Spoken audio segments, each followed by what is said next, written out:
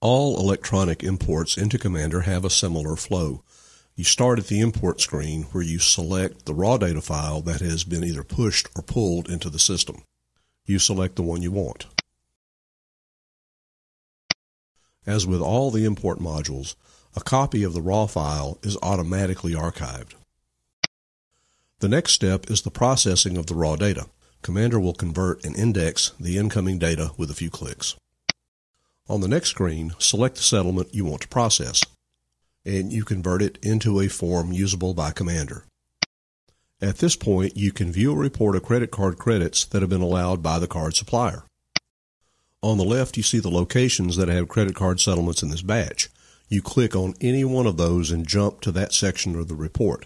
This is a complete and detailed look at the incoming card settlement. After reviewing this report, which is optional but recommended, you finalize the conversion process. Notice the Edit Settlement button to the right. Unlike other packages, Commander gives you a complete editing capability for any detail of an incoming card batch. And also remember that vendor payables are updated with these credit card credits also. After updating the system with the credit card settlement, let's look at a retail location for which we have chosen to put the credit card credits into its AR. And there is settlement number 114. When posting card credits like this, which is really the traditional way of doing it, the credits can be consumed during receipt on accounts entry. Let's look at the other way that Commander lets you consume credit cards. Here we are in customer invoicing. We have a wholesale customer invoice here waiting to be finalized.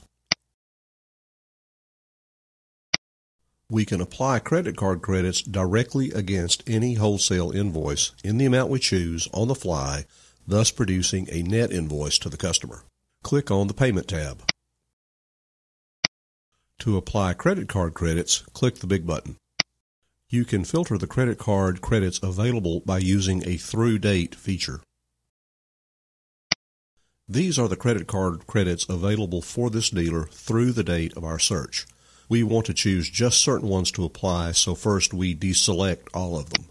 And now you can simply select the ones that you want. Notice the running total that is kept in the upper right of the screen. And now you just apply them. And then you approve this.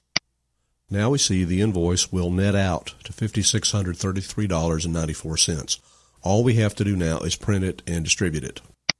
The first page of the resulting invoice shows the sum of the credit card credits applied. But when credit card credits are applied like this to a wholesale invoice, an additional page always gets created, which is called the credit card voucher. Your customers will use this to verify credit card credits against their own records.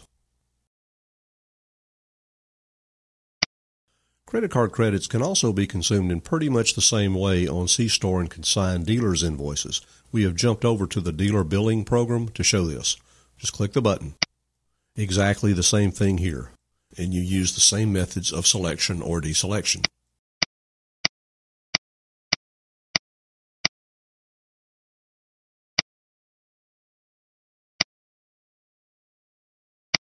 You can finalize this type of invoice with subsequent payment selections.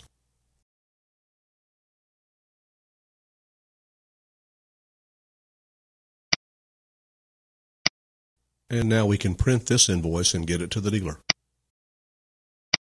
Page 1. Notice the credit card sum and the net amount due. And then the credit card voucher. We haven't seen any steps to get the credit card fee expenses posted or the vendor payables updated because there aren't any additional steps. Just doing what you saw updates receivables, expenses, and payables.